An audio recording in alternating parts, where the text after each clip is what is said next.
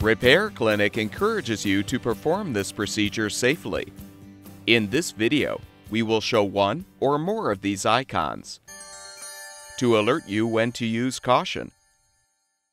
Before you replace the fuel line on your string trimmer, first make sure the engine has cooled and that there is little or no fuel left in the tank. Next, remove the wire and boot from the spark plug to prevent the engine from accidentally starting. Note the orientation of the fuel lines attached to the primer assembly. Then disconnect them. Be prepared for some fuel to spill out.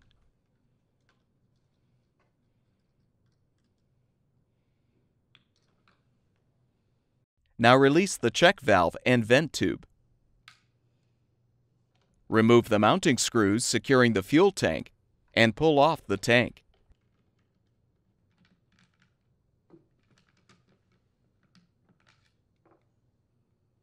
Now pull out the fuel line assembly from the tank.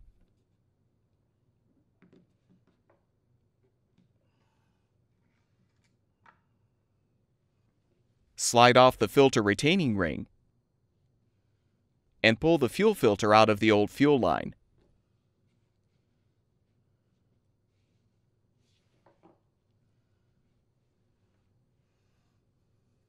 Pull the old fuel line out of the grommet.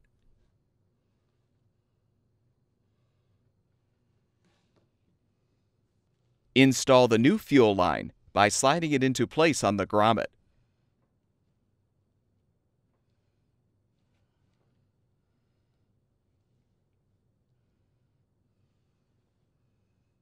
Now slide the retaining ring onto the new fuel line and insert the existing fuel filter or install a new one.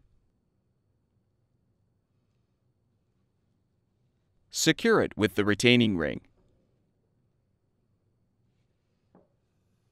Apply some liquid dish soap or rinse aid to the grommet. Now insert the fuel filter into the tank and snap the grommet into place.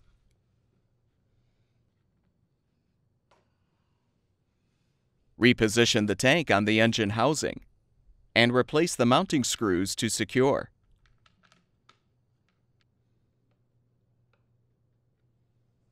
Reposition the check valve in the slot in the starter housing.